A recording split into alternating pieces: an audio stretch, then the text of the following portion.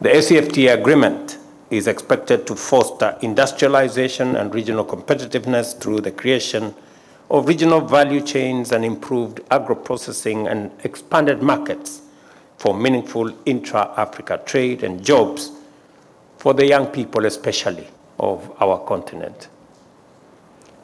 President Nana Akufo-Addo told us this morning some significant statistics that intra-European trade is all the way to 73–75%. Intra-African trade is down at 12, maybe 14, maybe 15%.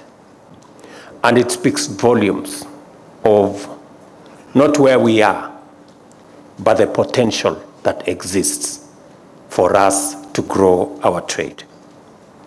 I commend your relentless efforts in successfully steering the conclusion of Phase 1 and Phase 2 negotiations in trade in goods and services, and I urge you to stay the course and conclude the remaining ones and also oversee their implementation.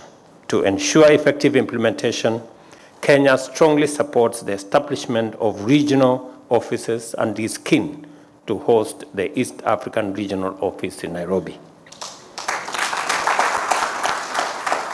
Kenya looks forward to integrating Africa's financial sector in ways that promote intra-African trade, as well as speedy operationalizations of the policy and research development initiatives that you and me discussed when you came to Kenya, and we were both at one of our universities trying to consolidate this position. I'm very happy to be at the ACFTA Secretariat. I was with Wamkele when we launched the first